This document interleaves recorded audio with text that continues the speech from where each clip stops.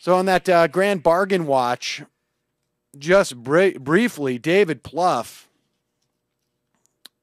I don't know where he was being interviewed. Some think tank. It was a forum at the University of Delaware, which is where he went to school. Oh, well, good for him. And he basically said, warned people of paralysis, expressed some type of fantastical notion that if we got our fiscal house in order, whatever the heck that means,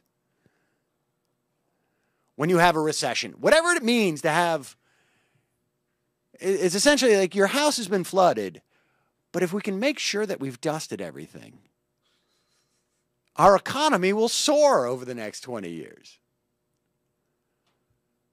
And he warned of paralysis if both parties remain beholden to their base, saying that Obama's looking for a deal that, quote, the only way to get this done is for Republicans again to step back and get mercilessly criticized by Grover Norquist and the right. And it means that Democrats are going to have to do some tough things on spending and entitlements. That means they'll be criticized on by their left. I wonder what Pete Peterson or banking industry David Plouffe will end up in.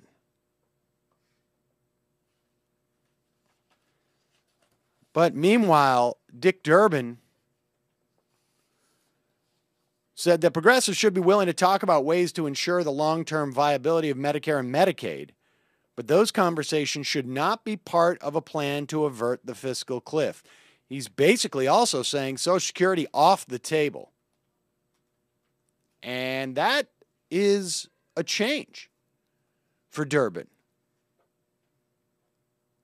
As far as I can tell, he had at least signaled that he was on board with the Simpson-Bowles letter written by those two old coots to President Obama, suggesting that Social Security be trimmed, not slashed, just trimmed, you know. You know those folks making that $1,200 a month in their retirement, living large. Maybe we trim their sails a little bit. Yeah, you cut short that trip to the Bahamas or whatever it is. Do people even go to the Bahamas anymore? They must, right? So that's where we are today. There's a lot of talk about essentially a punt. Coming up with $80 billion worth of new revenue, $80 billion worth of cuts, and basically punting a lot of the things like the sequester and perhaps some tax expenditures that were going to be closed down the road. Who knows? There's a lot of high-level talks going on that we are not privy to.